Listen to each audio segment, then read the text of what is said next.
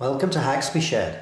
This is the screw cutting gearbox on my Harrison 140 lathe, and you can see that it's got a number of grease nipples here, 5 of them actually, but they're not for grease, they're for oil, and you'll really mess it up if you grease them.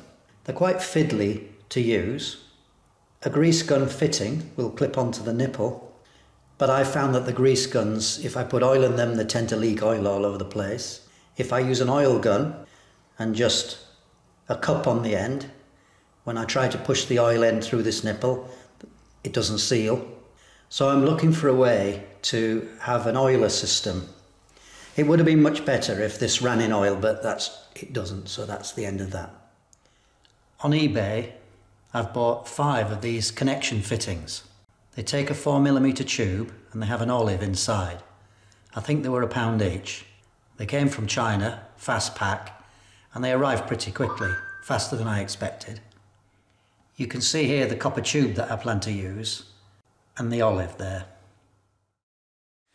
Well, we're 24 hours further on, and having thought about this overnight, I realised that plan A is in the bin, because this has a 4mm hole through it, and that's not going to give me enough meat to thread that as quarter Whitworth. The walls would be too thin, so I need to come up with a new idea. I have a number of these offset quarter Whitworth grease nipples, and I'm going to see if I can make this into a thread adapter somehow. I'm just prototyping at the moment, but being careful because I don't have any spares of these. And what I've done is I've taken the angled grease nipple with the quarter Whitworth thread, and I've machined a peg on it, and that's a 6mm peg, and then I've drilled and reamed out a 6mm hole in the end of this brass union. So let's look at how they go together. I'll try and keep it on camera, it's very difficult with the zoom. Can you see that? Now I could press that in if I wanted. So I need to refine this design a bit. Oops, there we are. But that might be the idea. So as I say, it's just a prototype, but I think that might be the basis of a solution. That's all 5 of those made. 5 production models plus the 1 prototype. So now I'm going to try pressing one of them into the brass fitting, and I'll put a bit of Loctite on first. It's a bit comical to use the press on a little job like this, but it gives me a little bit more control. Let's see how we get on. Oh, there we go.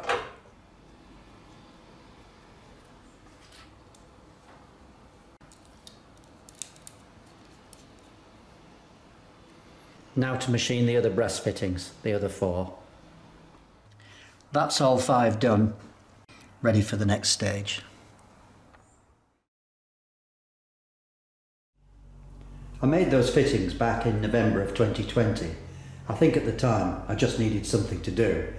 But as it's turned out, technically it's okay, but practically speaking it's too elaborate and I really need something much simpler. So on to plan B. This time I've decided to make some simple oilers. And as usual, I've looked for parts that I can adapt. 5 aluminium quarter Whitworth screws with knurled heads were about £5, and then 20 of these oilers were about the same, about £5 delivered. So it's just a case of machining out that knurled head and pressing in the oiler insert, and then I'll cut the thread short and drill a hole all the way through, times 5. I'm going to hold the screws in my ER32 collet chuck. One of the things about the ER32 collets is that they need quite a length to the work. They won't grip properly if you've only got a short piece of work in there, whereas I think the 5C collets would be okay. So that's a difference between the 2, I believe. And I'm going to use this homemade drawbar. Give me one moment while I zoom out. And all it is a piece of threaded bar 12mm with a sleeve on and then a scooter wheel on the end.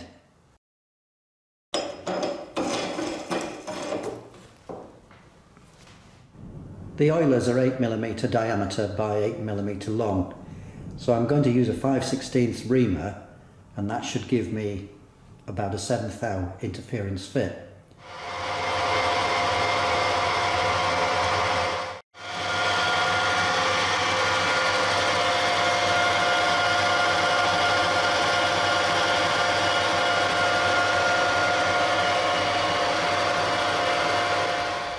Next, a 2mm drill to a depth of 20mm. Just on what I was saying about the ER32 collet clamping, this is a 7mm collet, and you can see where the jaws are, and so you need a piece of work at least the length of the jaws there, which means about to where my finger ends there. Now on the larger collets, I believe the work has to extend all the way to the back. I've just test fit that. I drilled it out with a 19/64 drill, or 7.5mm, and then I reamed it. I think that's going to be fine. Now let's see if it will press in.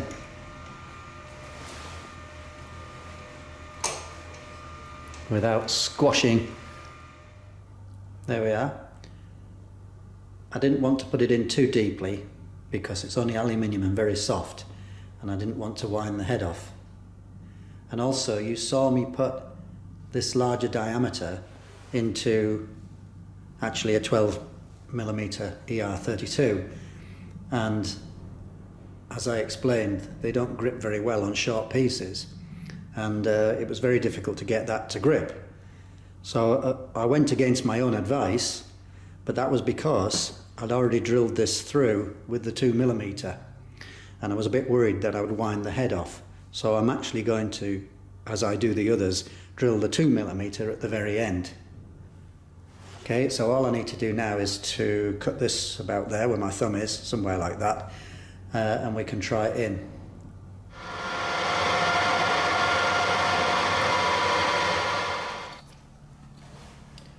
That's the first oiler in place. It will also screw into this recess very easily. I've discovered through experience that it doesn't take much pressure to feed the oil into these points on the gearbox, although it had grease nipples fitted before, and that gives the impression that somehow the oil has to be forced in under pressure. Just an oil can is fine, and the oil goes in easily. There you are, see the oil coming out of there. So what's going to happen to these fittings? Well, I've got a project for them. I've sent off to China for a cheap gear pump, and I plan to set up a pressure oil feed to my spindle bearings. But that's to come in the future. I hope this was useful to you. Thank you for watching Hags Be Shared.